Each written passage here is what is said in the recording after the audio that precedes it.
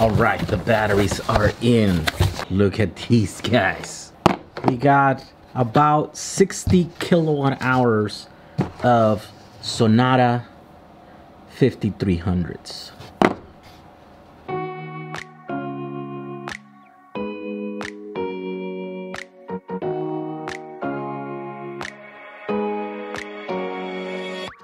All right, let's talk about these batteries. If you were holding off for that one deal that, you know, that hasn't come before, these might be it. These are Boston Sonatas, 5300 milliamp hour cells. I tested these a few months ago. The seller contacted me and I asked for samples, and the samples came in and I tested them, and they test full capacity, right? I can't tell how old they are. They have all these numbers. The spec sheet, the data sheet doesn't say much, but it does say a couple of things that are interesting. So here's a data sheet.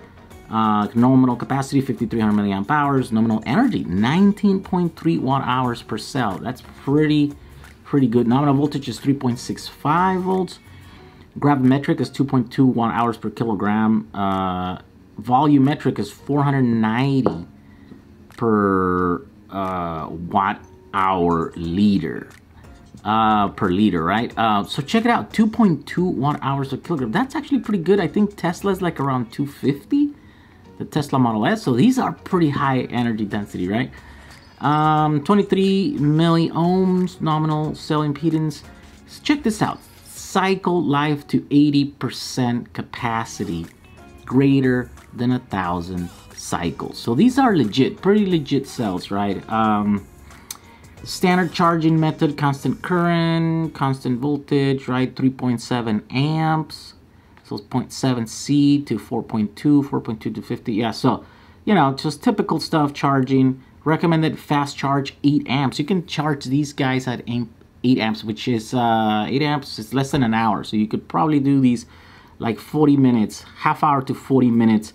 You can get like 90% of these batteries probably charged up. 1.5 C, which is really weird. Usually batteries don't like to be charged fast. Nominal cell weight 98 grams. Operating temperature, charge, discharge, it's negative 10 to 60. Discharge is negative 40 to 70 C. Storage temperature 40 to 60.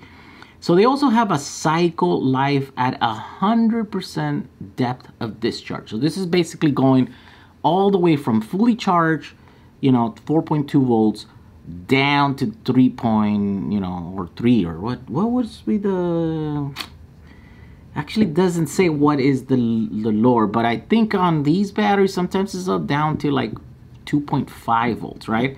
So if you do that full thing,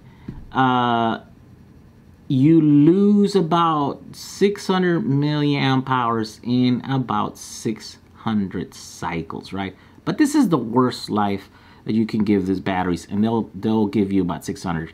For if you're gonna use this for storage, right, or for an e-bike or whatever, you could always just like not charge them all the way up, kind of, you know, charge them, you know, 80%, 90%, and then you'll be in the thousands, like it said before. You know, greater than 1,000, cycle life to 80%, greater than 1,000, right? So I guess this 4,500, yeah, it's lesser than 80% of the original capacity. So other than that, it has voltage graphs, temperature, discharge curve, charge curve at 0.7 C. And that's it, not much else. As I remember, these will put out quite a bit of power. Let's see if we can find another information about what the power output of these cells are. All right, so here is the swing version. This is the Sonata. The swing version is the green one. And I think this is that cell that has, it's a power cell, 13 amps, right? 13 amps. Max continuous discharge rate. So this is the blue one. It's probably gonna be like around 8 amps or something. So it's probably like a 1C cell continuous or something. Right, this is Boston Sonata 53 discharge, 10 amp discharge test.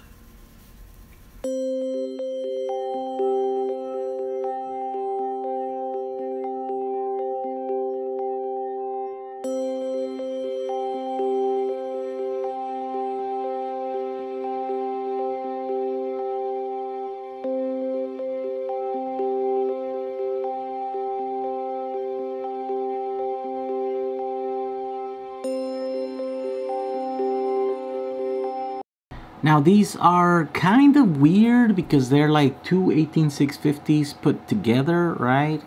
But there does exist holders, sort of similar like this. So if you wanted to build a pack for an e-bike or something like that, you could. They do sell that, and you could probably, you know, maybe modify it like the regular holders and then, you know, cut them and whatever and then use them there. But also, let me show you how they are compatible with our PCB.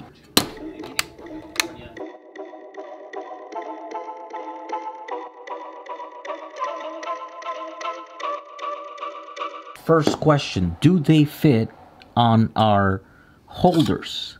And the answer is, yeah, I think you can put them on there. They fit kind of tight. Kind of tight. You might want to put like a zip tie. If you do that, like a zip tie from the little hole right here across, so they don't, so you can apply pressure and they don't want to pop out, right?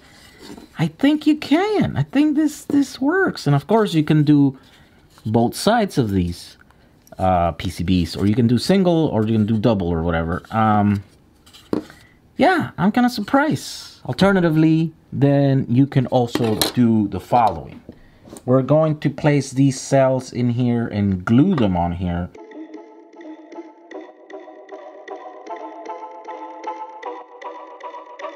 Now they're glued. They're a little bit crooked, but it doesn't matter.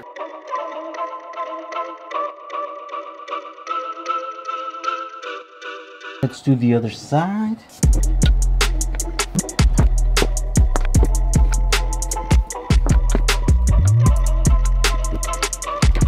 Now, unfortunately, these are really hard to solder onto because it's got this aluminum thing, right? And so what you're gonna have to do is get yourself one of these cheap Sunco 788H spot welders, and then get the you know, the extending unit, and then we can spot weld these batteries here. Set it to 80 or 802 settings, and then all the way up.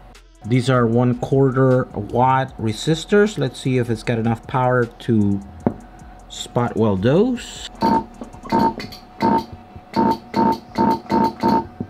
So it doesn't, right? So next we try the 1/8 watt resistors. That one works. There we go. And you put several of these spot welds for redundancy. There we go.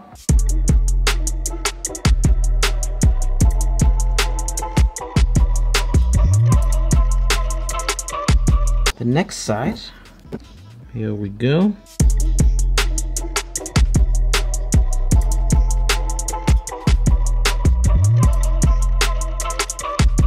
Now as the last step, then we are going to solder that cable there.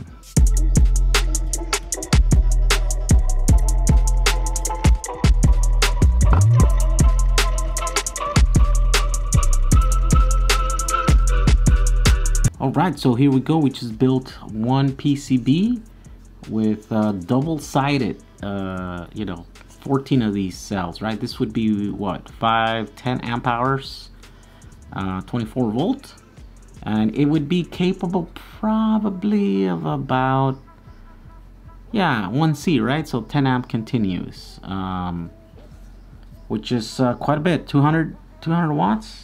Something like that. I know the board can handle more, probably the cells can handle more. I don't know if those fuses can handle more than 6 amps. So those probably would burn around that. Unfortunately, there's not a lot of these batteries. We only got like 3,000 of them. That's about 60 kilowatt hours. We're going to sell them. We're just gonna blow them out. I'm still want to concentrate on the PCB, so I don't want this thing to take a lot of time away from that. And so we're gonna sell them at $100 a kilowatt hour. So that's about $2 per cell. These are brand new cells. We don't know how old they are. You might want to cycle them, but all of these boxes are brand new. There's a couple of boxes that were open, and you know, the cells are not new. They had some spot holes and stuff, and those are the ones that I use out here to play with them and build this stuff. And you know, I'm just doing all this stuff with those.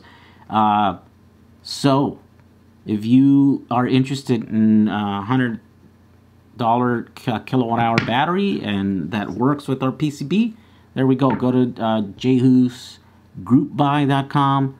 They'll be there starting today at 10:30 a.m. And then until they sell out, right? So they're probably not gonna last forever. There's only 3,000 cells.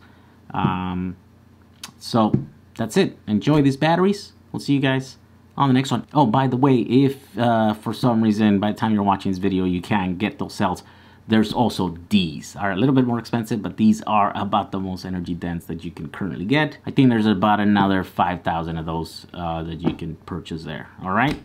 Okay. See you guys in the next one.